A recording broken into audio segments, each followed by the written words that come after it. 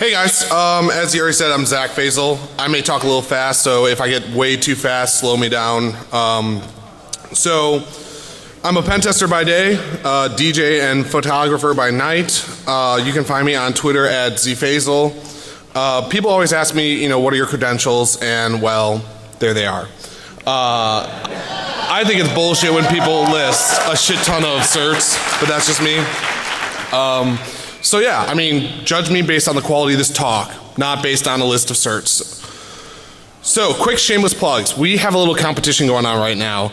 There's another talk in track 4 going on from people from Chicago too, and we're all from Chicago. So I need a quick show of hands. How many people here are from Chicago? I think I lost the bet. Damn it. Also, poolside tonight, I'll be DJing in a battle against Keith Myers. So if you're around here tonight, come on by. ThoughtCon's a conference I run in Chicago, another hacking conference. We had about 500 people last year. We're looking to grow a little bit this year. More info at thoughtcon.org. And my local homeboys are the 312 crew. So TLDR, what does this talk about? So you don't spend the next hour here listening to me ramble. We're going to be talking about NTLM relaying. Not pass the hash, but NTLM relaying. And I'll touch on the difference in a second. And really in the end, a new tool set to do cross-protocol relaying of NTLM authentication requests. As well as new methods to go ahead and get clients to automatically authenticate to us, and new targets we can relay these hashes to when we do the cross-protocol relaying.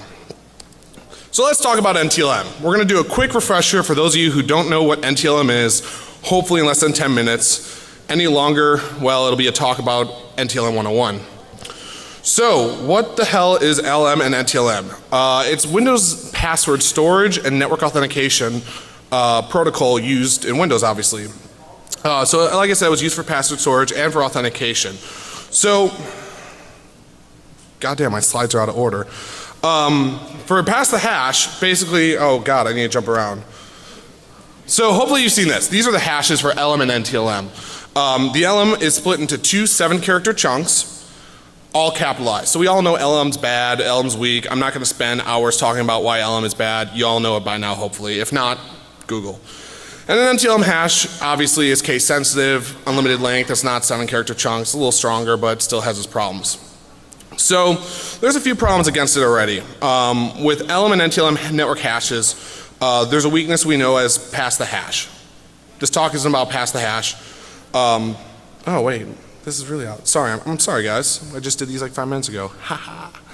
So LM sucks. We've been over this. So what the hell is NTLM auth? Not just the password hashes, but the authentication going across the network.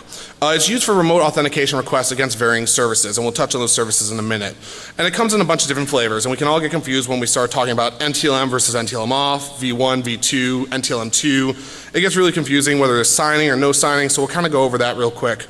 So when we do NTLM authentication, there's 3 messages that are sent. The type 1, type 2, and type 3.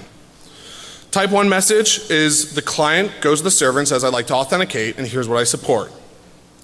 So as you can see, this is just a Wireshark capture chunked out a little bit, and it puts in there what the supported flags are as to how we can communicate for authentication, as well as the workstation's name and the domain it belongs to. The server then responds with a type 2 message. Now if you notice in type 1 message, we don't know who this user is yet. They just ask to connect and want to know what's supported. So when the server responds, it uses the NTLM challenge, which is a server response challenge. This changes every time. And here in the screenshot, you'll see the static challenge that's used mostly for rainbow tables. So server responds with a type 2 message saying, all right, here's what I support, here's my domain name, here's my host name, and here's its challenge. Use this challenge to salt your password hash with, so it's unique every time and you can't replay it back over and over and over in the same request. So then the client authenticates with a type 3 message. The type 3 message is basically the server challenge hashed with the password hash for the NTLM hash, along with the username, workstation name, and domain it belongs to, session key if it's using session signing, and other flags to state what the session is going to be supported for the authentication. So that's NTLM version 1. NTLM version 2 is pretty much the same, except it adds additional parameters into the password response, as well as a client challenge. So we couldn't, as a prevention against rainbow tables, the client uses randomness to break the rainbow tables. So we went over that. So this is all great and dandy, but we've got one more thing we need to talk about, which is Windows integrated authentication. So Windows integrated authentication is what's used in Windows in order to make sure that you don't have to keep logging in over and over with your password to connect to various services. So if you think of every time you're on a domain, you connect to a network share or an internal web server, it doesn't ask you for your password over and over. It just queries the API and gets the information back from it as to what I should use to authenticate. So for HTTP, it obviously protects against that using trusted security zones. Has to be within the trusted sites or an internal site, which is checked by only having a one-word name, not a full domain name. Now, the interesting thing about this, though, with a one-word domain name, and again, this has all been covered before, I'm just doing a quick refresher, is that the one-word domain name does a search. It first looks for the DNS name from a DNS server, then tries it with the host or the DNS host name and works its way back. So if your domain is domainserver.domain.net, it checks, word.domainserver.domain.net, word.domain.net, and then does an NBNS, which is a broadcast request for that domain name lookup. And basically asks the network, hey, I'm looking for http://name, do you know who name is, and broadcasts across the local network. It's known as NBNS. As well as SMB everywhere, as I was saying. There's no restrictions where it automatically authenticates with SMB, it just automatically authenticates. And so we can see there's some problems with this if we're able to take and relay this. So there's some known issues, like I said already about this, the pass the hash stuff. Pass the hash uses the NTLM hash. As we look at the protocols for NTLM, the NTLM hash is used, not the original password. So all we need is the NTLM hash. Now we can access the NTLM hash using various tools in Windows to gain access to the local system, password store, as well as memory, and access these password hashes from there. This is all covered in various other talks, but just a quick refresher to kind of show the differences. But the thing with this is it requires local admin access typically on the system. With this, when it gets to local admin, you need to have existing access, obviously. You're not starting as a guest in order to access the local memory store or the local password store. So what is NTLM relaying? Well, how is it different from pass the hash? And everyone was asking me this over and over and over. Oh, you're talking about pass the hash? No, we're talking about NTLM relaying. So NTLM relaying requires no existing access on the network or on the system. Basically, you get network connectivity either internally or externally, and you start as a guest. No credentials, no access to no systems. And it basically relays those authentication requests. Now if we step back to where we talked about the type 1, type 2, type 3 message, there's no kind of verification that the host calling or the destination host is the one you meant to talk to, and the host just kind of authenticates to it. So what we do then is we set up a rogue server to take these authentication requests in and relay them to another target server. So this has been around for a while, the NTLM relaying. It's nothing new. All of you are probably like, okay, we've heard about this, this is great. Why are you different? So let's tell a little story. So back in '96 was when it first kind of came out in this paper called Weakness in CIFS Authentication by Dominique. That's kind of where they first talked about NTLM relaying as a possibility. In 2001, it really got traction with DILDOG. Actually, it was in 2000 was DILDOG's Telnet NTLM replay and SerDisic's SMB relay, in which it did relaying back to NTLM or Telnet, relaying the authentication back, and you use a weakness in IE where you could say telnet : the IP and it automatically authenticate. And then SMB relay took advantage of bouncing SMB requests to other hosts as well as back to itself. It finally took until 2008 that Windows patched the weakness where you could bounce a NTLM authentication request back to itself. And that was in MS-08-068.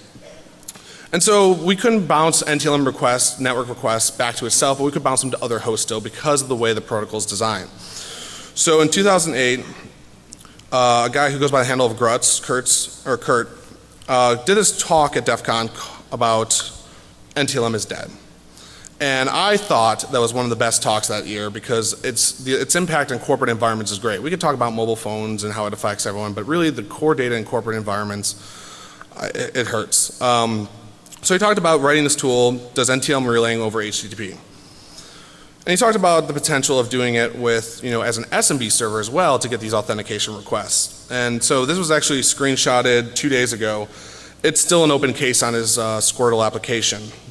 and I don't think he really has any intention of maintaining it. So I decided, you know, these weaknesses sound familiar over and over. We keep talking about there's problems over and over and over and over, and they're not getting fixed. Every environment still has pretty much NTLM enabled in corporate environments. So what does it sound like to me? Well, it kind of sounded like the problem we complained over and over and over about websites not doing SSL encryption for their authentication requests as well as managing their cookies. So in 2010, Firesheep came out. Most of you are probably familiar with this. It was a way of capturing cookies and using the sessions that I was able to capture over Wi-Fi or over sniffing of the network and impersonate these users. And I asked myself, why did this have so much traction? Why did this all of a sudden make everyone change? Well, it's because it was so easy to use. It was so easy for just anyone to start up the application and impersonate someone. So I kind of decided to start on this goal. Make an application that you could do NTLM relaying and show the impact to people that's as easy as Firesheep. We're getting there. So basically I started working on a lot of proof of concepts to see what extent does NTLM relaying support across multiple protocols. Like I said, a lot of people talked about it in theory, but no one actually implemented it. So the goal, like I said, is Firesheep for NTLM. So I decided to start learning Ruby because I was going to originally integrate it into Metasploit, and that didn't happen and it went still Ruby. So my talk got rejected when I first submitted both to Black Hat and DEFCON. But not just did it get rejected, but I got a fake acceptance email. A friend thought it'd be funny to troll me. What a douche. He had a friend who actually took and had his talk accepted and sent the actual content of the email and forged the, you know, headers to be from Nikita. And I thought for an hour and a half I was speaking at DEFCON, and then I got the email saying I was rejected. And that's the story. All right, thanks for coming, guys. But no, 3 weeks later, Nikita gets back to me and says, hey, we have an opening on Sunday. Somebody dropped out. Do you want to speak? Awesome. Wait, I have 3 weeks till DEFCON? Shit. So keep that in mind as this tool is coming along. I kind of put it on the back burner and didn't work on it for quite a while between the submission and now. But we've got something working, and we'll talk more about that. So what's the problem? Why do we need another tool to do this? Why do we need another thing to do NTLM relaying? Well, the problem is other tools just didn't do what we need to do as a penetration tester. They really lacked the number of different protocols you could relay these authentication requests to. You know, a lot of them were SMB to SMB, HTTP to SMB, and no one was really branching out of that HTTP and SMB world. No one was going to LDAP, MSSQL, or even testing remote desktop or other stuff or VPNs. And I thought, you know what? The other big problem is that all of them sent it to one place. And we'll talk about why in a second. But they all forwarded every single request to one destination. That's noisy as all heck. We're getting users, we're getting machine accounts, and we're just sending all the authentication to one target. And I realized the reason why is we didn't know who the users were before the type 3 message. And if you remember the type 1, type 2, type 3 message, the type 2 message is what specifies the challenge. The challenge is unique to every session. Now I don't know who that user is until they send their type 3, the last message. So I don't know what response from what server to relay onto them. Well, why aren't any other tools doing this? And so I looked more into the protocols of SMB and HTTP, and well, we'll talk about that in a second. Oh, and it's not going away. Windows 8 and Windows 2012 still supports NTLM by default.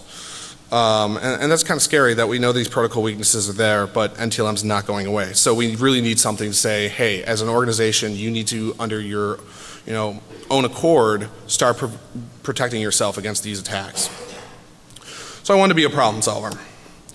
So here's the tool. It's called Zack Attack. Now I know the name is so freaking lame, but we went through a list of different names. My favorite is the last one.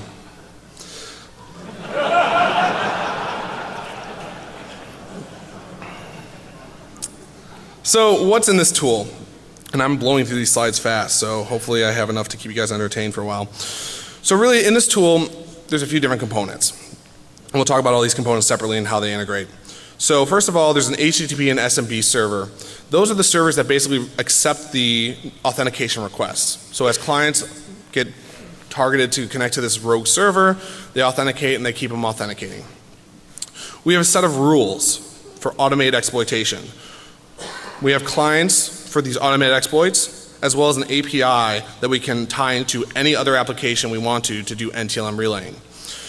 And finally, a generation of payloads to get these clients to automatically authenticate to us.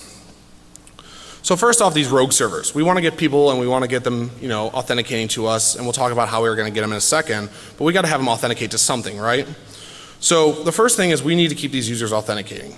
A lot of the existing tools will disconnect after the first successful authentication. So what this tool, ZAC finally does, is it keeps them authenticating as much as possible. Now in Windows land for SMB, I think that's about 30 times before the connection terminates. So we need to figure out who this user is too when we're keeping them authenticating. So the first authentication request is with a static challenge, that 112233. For those of you who pen test, you know that's kind of the rainbow table challenge. And we need to figure out who this user is. Like I said, we don't know until type 3, so we send a static challenge. So with this, I like to call this the Alzheimer's feature. It basically forgets who the user is and asks them to re-authenticate every time they connect without closing the session.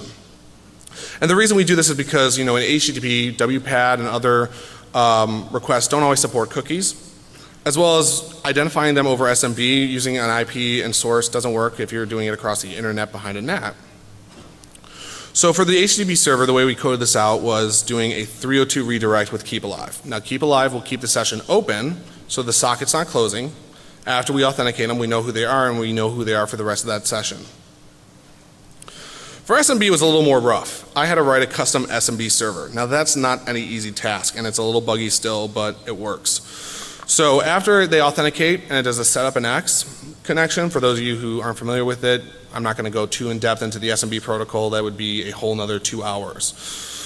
But after it gets the authentication request, it kind of forgets who they are and says, oh hey great, nice to meet you again, cool, oh I want to connect, wait who are you again? And starts the authentication request over. So we need to get these authentication requests coming to that HTTP and SMB server, right? And a lot of people have asked, how do you do man in the middle? What do you do? Well, there's a few different ways we can get people authenticating to our server to then bounce them to other stuff. So what payloads are we going to have in this tool? Well, first off, there's obviously WPAD. Now WPAD, I didn't want to write a whole nother NBNS spoofer for those of you who are familiar with it. But WPAD is the web proxy auto detect. In Windows, when you try to connect, with that little check mark, automatically find my connection settings, it sends a request out looking for the name WPAD. Checks DNS, and then checks broadcasting to the network. Now you can spoof these requests and respond to them. By default in Windows, the machine will automatically authenticate to the WPAD server over HTTP with the currently logged in user's credentials. So that's great. You got to be internal to the network typically, or spoof NBNS or spoof the DNS. Wasn't me. But what about social engineering people? Now for a while pen testers have known about using Internet Explorer and putting in image tags for a UNC network path. And then Internet Explorer would pass that back to Windows and automatically connect to that network share in an attempt to get that image or whatever it may be. It could be JavaScript, it could be an iframe, etc. Now in IE it automatically authenticates. But for a while everyone's solution was Firefox and Chrome, and you'll see kind of the recurring theme here is people have had kind of haphazard solutions for this because we didn't fully understand all the remediations for it. So what about Firefox and Chrome? We could do, oh well Firefox and Chrome are protected, and you'll see a screenshot here. This is actually Firefox's error console saying, sorry, can't load that network share, it's not in my security context, it's in file security context. So that's been the case until now. So that's one of the cool new things about this tool is that for Firefox and Chrome, we found out that you can force downloads, obviously setting headers for forced download, and all of a sudden you open it from your temp folder or you open it from your desktop and you're now in the file security context. And voila, it automatically authenticates to the SMB share. And you've got them authenticating to your rogue server. But what about, if they won't click to download or open from temp? Well, could we get it so when they just view a page, they automatically authenticate? You betcha. So it turns out there's these things called plugins for Firefox and Chrome. And these plugins phone back to other applications, so on and so forth. And it turns out that QuickTime is the one that I kind of came across as most often installed by users by default. There's probably dozens of other extensions, but most commonly you'll see people with iTunes with their iPhones and all, and QuickTime installed with it. So as I went through the list of different applications that QuickTime kind of popped up, I thought, well, how do I get QuickTime to connect to a rogue network server to get the users logged in or username and password? And so after a little tinkering, we found out that you can put a playlist together with a UNC network path, and they'll automatically authenticate and it'll bypass the local security context. So need to do a little more work into other plugins. But for now, really QuickTime I think is one of the bigger impacts for that. So another way we can get people to automatically authenticate to our rogue server is over emails. Some people may already know about this, others not so much, but in Outlook, if you have an HTML email and inside of it's a network share, it'll automatically connect and authenticate. That's pretty cool. What about .docs? The whole Office suite is actually like this. Embed an image or an HTML file, open it up, it'll automatically connect to that network share.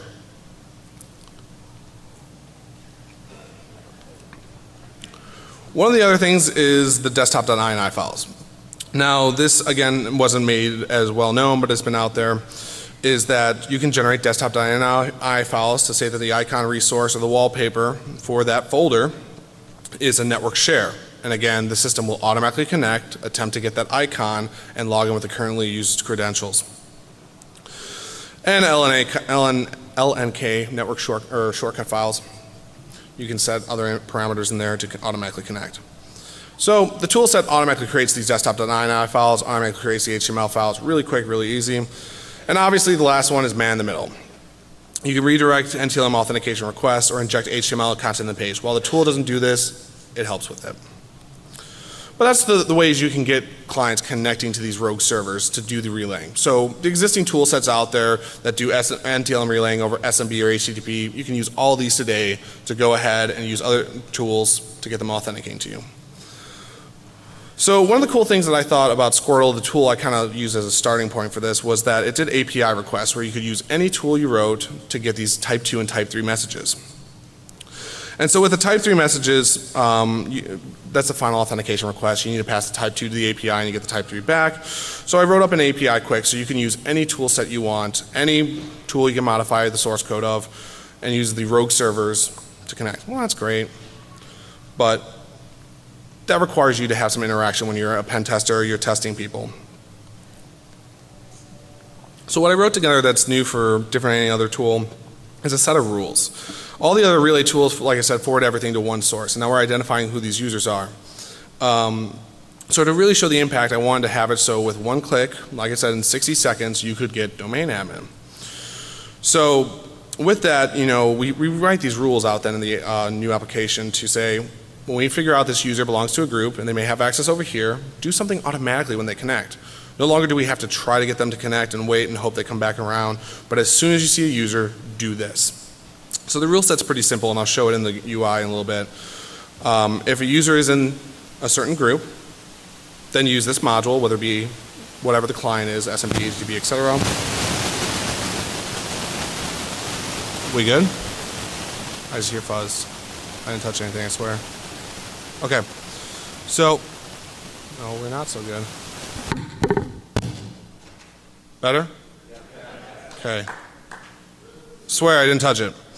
So we write these rule sets basically to say if a user is in this group and they're in this module to perform this action against these targets. And should we do it just once or per every user? But I'll show that in a second. So the rule sets kind of go through this sequence of automatically looking for these API requests, looking for these unroot rules, and keep doing it. Keep going through this until it times out.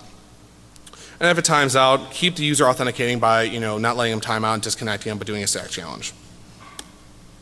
So the things we can connect to, we've always had this kind of grid showing that, you know, you can use SMB to connect to SMB, HTTP to connect to HTTP, HTTP to SMB, so on and so forth, doing the NTLM relaying. So the problem was that people didn't touch a lot of other protocols. And so I decided to take a look at other protocols. LDAP, MSSQL. Now I'll touch on why LDAP is kind of awesome in a minute, but MSSQL, cool. We can get databases, we can get access to the data, awesome. So SMB with the clients, we wanted to do some actions automatically as soon as we connected. So one of the big things is there's no tool out there to enumerate users and groups. Well, sorry, I take that back. There was no tool. There is now through Metasploit, which was released at Black Hat this year. Two of us were working on kind of separate projects and weren't talking and didn't know about each other either. But so you can enum users and groups. Now you may be like, why does it matter? I can enumerate stuff, whatever. Well, as a penetration tester, it's one of those things you can figure out the administrators of in the local administrators group, as well as further information about what groups and what users you need to target. Cool, great. We can do NTLM relaying and do enumeration. We can also access file shares. We can execute commands.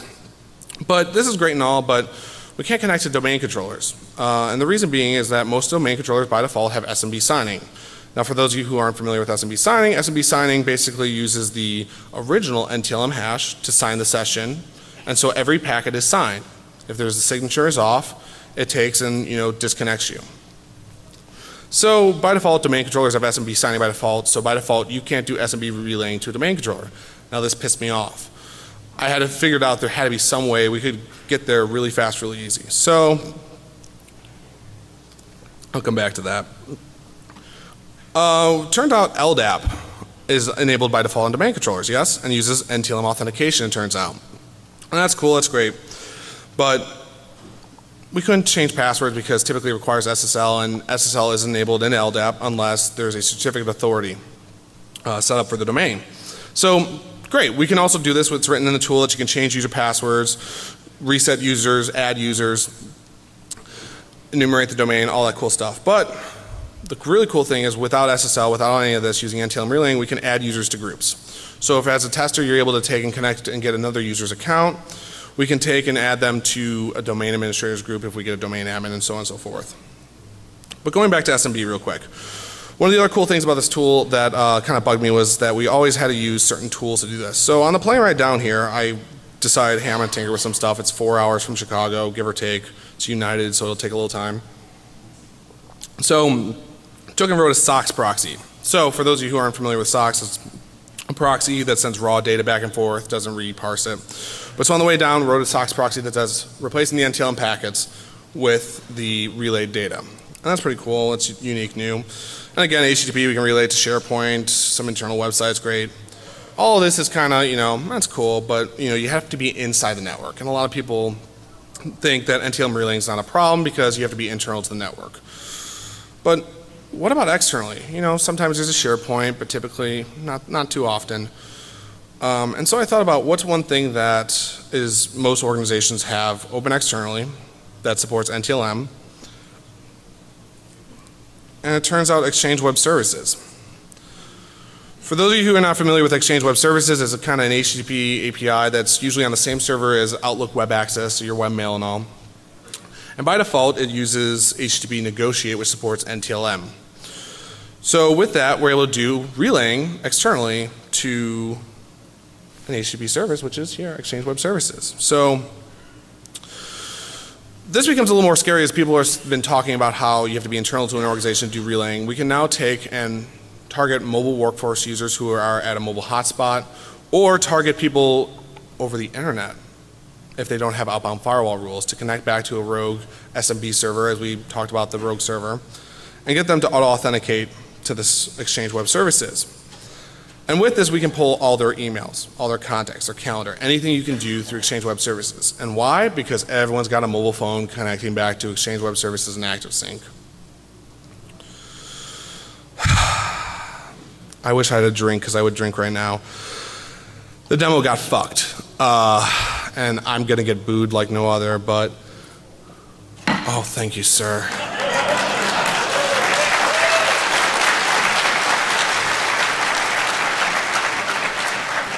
You are a gentleman and a scholar. Fuck. No, honestly, I had a demo set up to do Exchange Web Service, show NTLM relaying to Exchange Web Services as well as doing other stuff. So, the problem is all my VMs got fucked. So instead I'll show just the GUI on it. That's a code, here we go. So this is the GUI to it. I'll run through this real quick so you can kind of get an idea of its functionality and how powerful it can be as you grow. So right now what's running is the rogue HTTP server, the rogue SMB server, and an HTTP management server. With this we define what users are in what groups. Yeah, cool. So it keeps track of what users connected at what time. I hope that's big enough on this. Can people read that or no? Back row? Sorta? Good.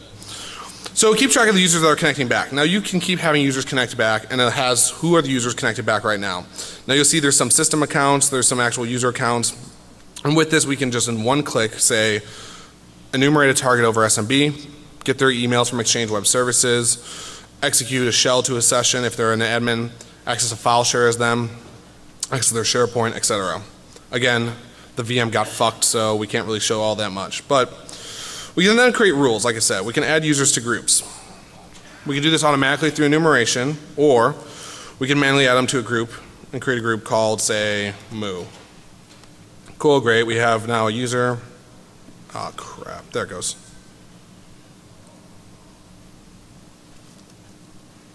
Like I said, the demo gods do not like me.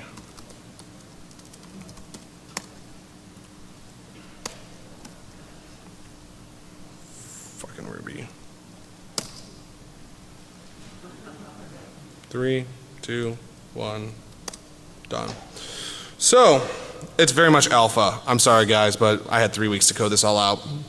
So we can add a user to, again, to group yar. Cool. And so we've got this user in this group yar. We can also, like I said, enumerate from the domain controller all the different user groups. So then we can create these rules to automatically authenticate. So in this case I already have a rule in here. So if you see a user in group users yar, then connect over Exchange Web Services to targets and target groups. Right now there aren't any, but we can easily add one, say 10.1, 10, 250 to target group.